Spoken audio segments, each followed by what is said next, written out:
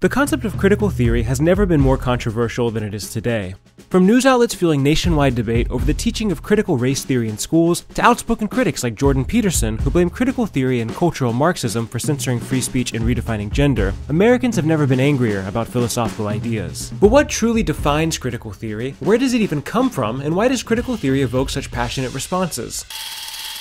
Although critical theory draws inspiration from the philosophical ideas of Karl Marx, Immanuel Kant, and Friedrich Nietzsche, the concept of critical theory was introduced by the German philosopher and sociologist Max Horkheimer in a 1937 essay entitled Traditional and Critical Theory. To many, Horkheimer is best remembered alongside his friend and colleague Theodor Adorno as the co-author of the Dialectic of Enlightenment, a book famous for its argument that the Enlightenment's optimistic pursuit of rationality and scientific progress paradoxically led to oppressive systems of social control and the erosion of individual liberty. A decade earlier, Horkheimer would lay the groundwork for the Dialectic of Enlightenment during his tenure as the director of the Frankfurt Institute for Social Research.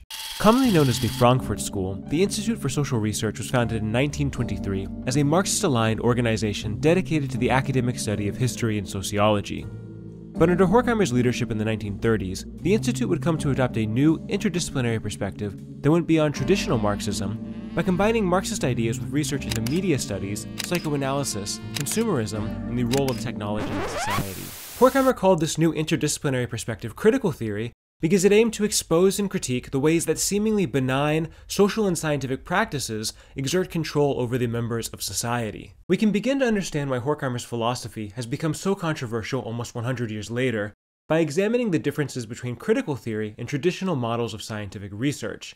Horkheimer distinguishes critical theory from these traditional theories in three ways. 1. Traditional theory assumes that facts are categorically different from values. From the perspective of traditional theory, facts are objective claims about what is true or false, while values are subjective judgments about what is good, bad, or important. While it might make sense to ask what we should do about facts like inflation, mortality rates, or climate change, the traditional theorist argues that answers to these questions cannot be deduced from the facts themselves. Thus, the scientific study of a social issue is incapable of telling us what we should do about the types of things that scientists study. To suggest otherwise would be to commit what philosophers sometimes call a category fallacy, a type of logical fallacy that confuses one kind of thing, in this case objective facts, with something completely different, like subjective values. The second characteristic of traditional theory follows closely from the separation of facts and values. 2. Scientific research is and ought to be apolitical. If facts are completely independent of values, then it follows that an accurate account of facts must also be politically neutral. This means that scientists should not allow their personal and political beliefs to impact their professional scholarship. Horkheimer cites the immensely influential German sociologist Max Weber as a representative of this approach. In a 1917 lecture entitled Science is a Vocation, Weber had famously argued that politics are out of place in the classroom. The responsibility of the teacher is to use his knowledge and scientific experience to serve his students, not to impose his personal political views on them. It is one thing to state facts, while it is another thing to answer questions of value. Whenever the man of science introduces his personal value judgment, a full understanding of the facts ceases. Thus, traditional theory argues that science ought to be politically neutral and limit itself to objectively reporting facts. The final characteristic of traditional theory concerns the nature of truth and its relationship to the scientific method. 3. Traditional theory assumes that truth is objective and timeless. Although scientists might use observations, theories, and experiments to discover and interpret facts, these scientific methods do not actually create new facts or make these facts true. Traditional theory claims that the facts are the facts regardless of who perceives them or the context in which these facts are perceived. Thus, unlike subjective values, which may vary based on social or cultural factors, the truth is unchanging and immune to personal or political biases. Consequently, scientists can and must set their subjective opinions aside to accurately and objectively report the truth. To fail to do so is to do bad science. We can best understand critical theory by examining Horkheimer's objections to these three aspects of traditional theory. In contrast to traditional theory, critical theory argues that 1. There is no categorical distinction between facts and values. 2. Science is a social practice that reflects political interests. And 3. What people call objective truth is often the product of social, cultural, and political factors.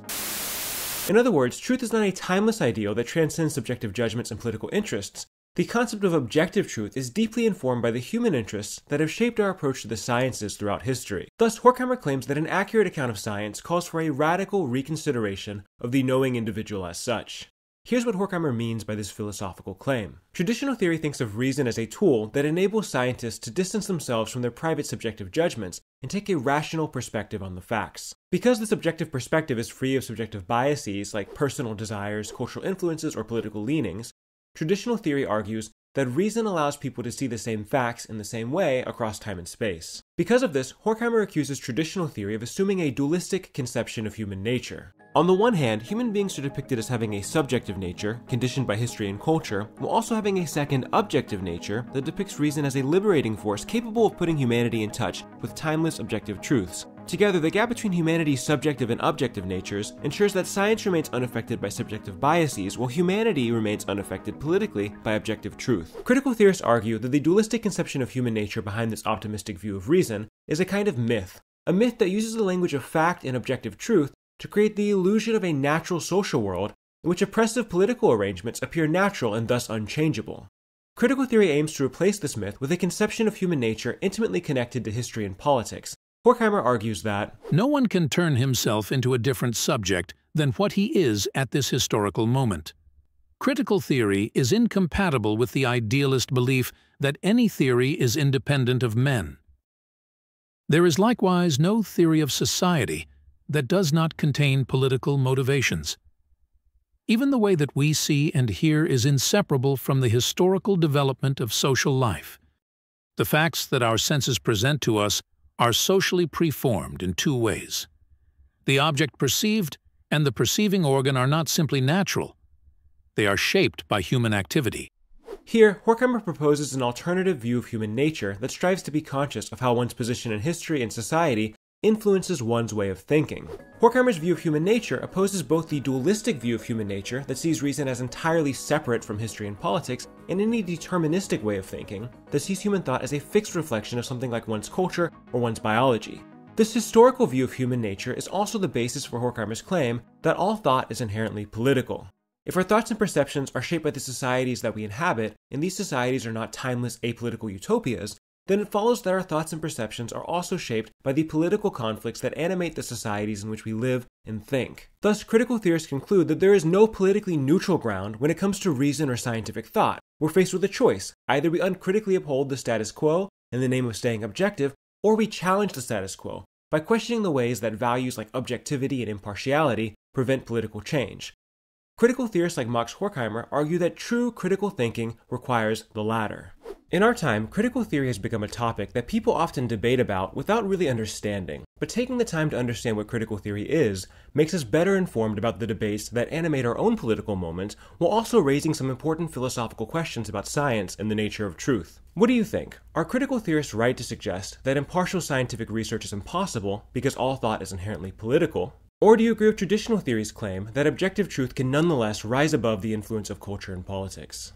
Leave a comment below and let me know what you think. If you enjoyed this video, want to improve your critical thinking skills, or just learn more about philosophy, be sure to like this video and subscribe to the channel. I'll see you in the next one.